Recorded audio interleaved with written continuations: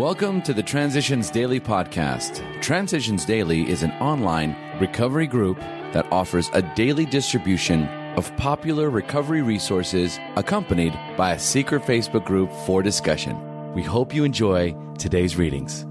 This is Transitions Daily for July 16th, read by Sarah M. from Pittsburgh, Pennsylvania, USA. AA Thoughts for the Day. Selfishness. So, our troubles, we think, are basically of our own making. They arise out of ourselves, and the alcoholic is an extreme example of self-will run riot, though he doesn't usually think so. Above everything, we alcoholics must be rid of this selfishness. We must, or it kills us. God makes that possible. We had to have God's help. Alcoholics Anonymous, page 62. Thought to consider. The smallest package in the world is an alcoholic, all wrapped up in himself. AA acronyms. Pride. Pretty ridiculous individual directing everything. Just for today. Peace of mind. From freedom from bondage. AA has taught me that I will have peace of mind in exact proportion to the peace of mind I bring into the lives of other people. And it has taught me the true meaning of the admonition, "Happy are ye who know these things and do them." For the only problems I have now are those I create when I break out in a rash of self-will. 2001 AAWS Inc., Alcoholics Anonymous, page 550 to 551. Daily Reflections, a measure of humility. In every case, pain had been the price of admission into a new life, but this admission price had purchased more than we expected. It brought a measure of humility, which we soon discovered to be a healer of pain. 12 Steps and 12 Traditions, page 75. It was painful to give up trying to control my life, even though success eluded me, and when life got too rough, I drank to escape. Accepting life on life's terms will be mastered through the humility I experience when I turn my will and my life over to the care of God as I understand Him. With my life in God's care, fear, uncertainty, and anger are no longer my response to those portions of life I would rather not have happen to me.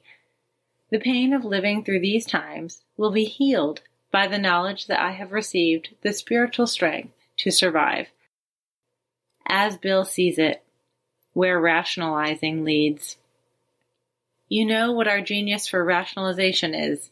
If, to ourselves, we fully justify one slip, then our rationalizing propensities are almost sure to justify another one, perhaps with a different set of excuses. But one justification leads to another, and presently we are back on the bottle full time. Experience shows all too often that even the controlled pill taker may get out of control. The same crazy rationalizations that once characterized his drinking begin to blight his existence. He thinks that if pills can cure insomnia, so may they cure his worry. Our friends, the doctors, are seldom directly to blame for the dire results we so often experience. It is much too easy for alcoholics to buy these dangerous drugs, and once possessed of them, the drinker is often likely to use them without any judgment whatever.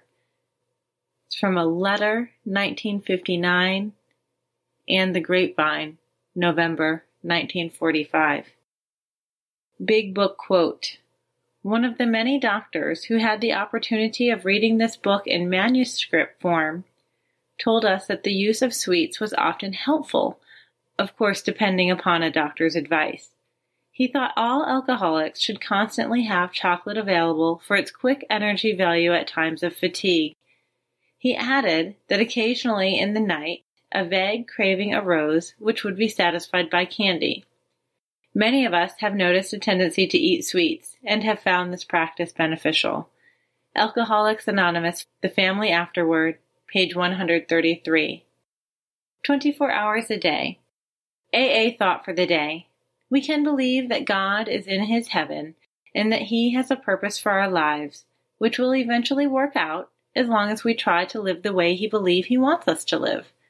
It has been said that we should wear the world like a loose garment. That means nothing should seriously upset us because we have a deep abiding faith that God will always take care of us. To us, that means not to be too upset by the surface wrongness of these things, but to feel deeply secure in the fundamental goodness and purpose in the universe. Do I feel deeply secure? Meditation for the day. Like the shadow of a great rock in a desert land, God is your refuge from the ills of life. The old hymn says, "Rock of ages, cleft for me, let me hide myself in thee." God can be your shelter from the storm. God's power can protect you from every temptation and defeat. Try to feel His divine power, call on it, accept it, and use it. Armed with that power, you can face anything. Each day, seek safety in God's secret place in communion with Him. You cannot be wholly touched or seriously harmed there. God can be your refuge. Prayer for the day. I pray that I may find a haven in the thought of God. I pray that I may abide in that strong tower, strongly guarded. Hazelden Foundation, P.O. Box 176, Center City, Minnesota, 55012. I'm Sarah, and I'm an alcoholic. We hope you enjoyed today's readings. You can also receive Transitions Daily via email and discuss today's readings in our secret Facebook group. So for more information, go to dailyaaemails.com today. Other than the 24 hours a day reading, unless otherwise specified, all quotes copyright Alcoholics Anonymous World Services, Inc., 1952, 1957, 1967, 1973, 1975, 1976, 1980, 1981, 1984, 1985, 1988, 1990, or 2001.